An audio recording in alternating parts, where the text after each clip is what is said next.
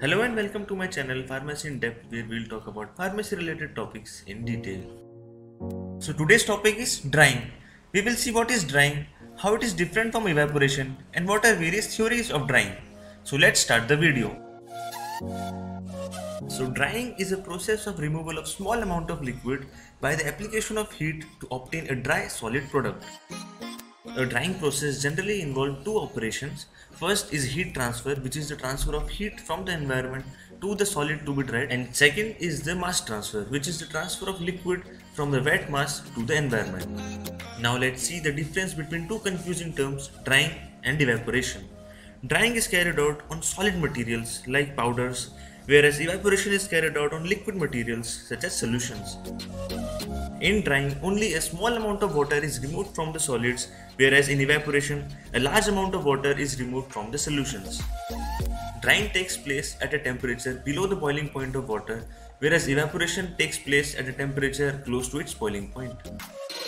In drying, water is usually removed by circulating air over the material to be dried, while in evaporation, water is removed from the material as pure water vapors.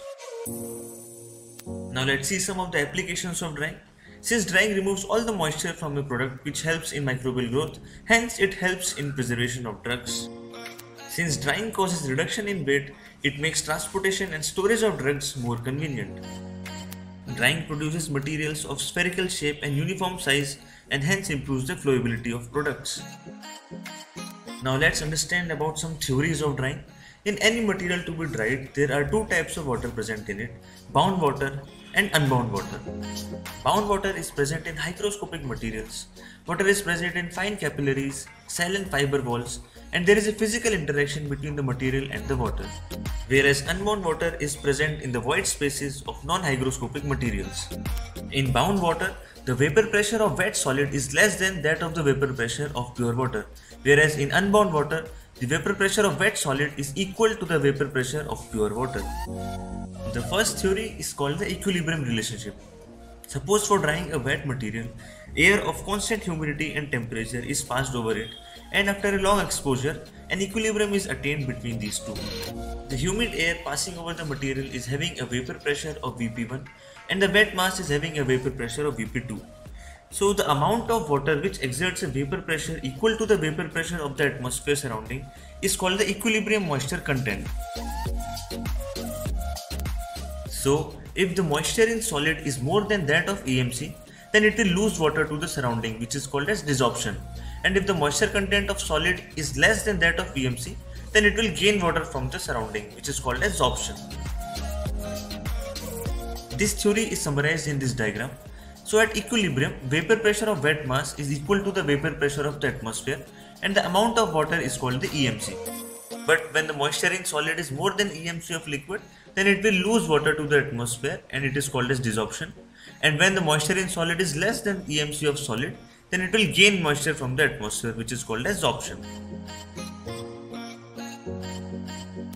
The second theory is called the rate relationships. In this theory also, we dry a wet mass by passing air of constant humidity and temperature, and the difference in weight is determined at different time intervals. Using these observations, percent LOD, percent moisture content and drying rate is calculated using these formulas. Using these calculations, a graph is plotted which is called the drying rate curve. It has drying rate on y-axis and moisture content on x-axis. The first phase, which is from A to B or A dash to B, it is called the initial adjustment period. During this period, the solid absorbs heat and the temperature increases. At the same time, the moisture begins to evaporate and thus tends to cool the drying solid. After some time, the heating and cooling rate becomes equal, and this temperature is equal to the wet bulb temperature of the drying air, which is referred by the point B. The second phase, which is from B to C, is called the constant rate period. The temperature and the rate of drying is constant in this phase. The moisture evaporating from the surface is replaced by the water diffusing from the interior of the solid. The rate of diffusion is equal to the rate of evaporation, and the moisture content at the end of constant rate is referred to as the critical moisture content. The third phase, which is from C to D, is called the first falling rate period.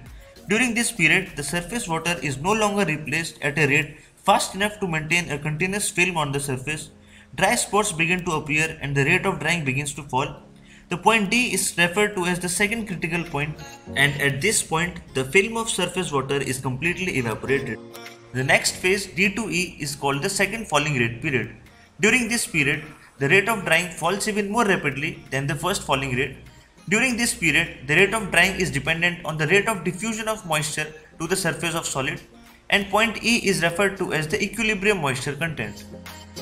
Beyond E, the drying rate is equal to 0 and therefore the temperature and moisture content remains constant. Beyond E, continued drying is a waste of time and energy.